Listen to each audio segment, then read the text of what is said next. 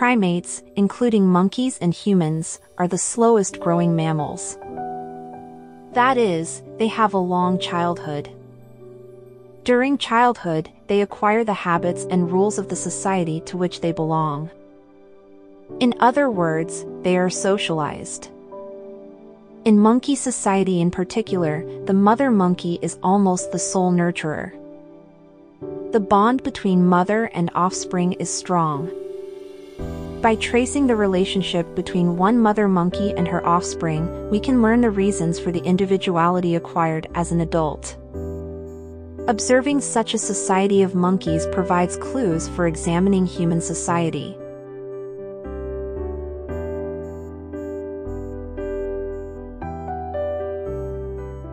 Today's monkey is moving awkwardly. It seems that he still cannot move as he wants to. So, go to the world of monkeys.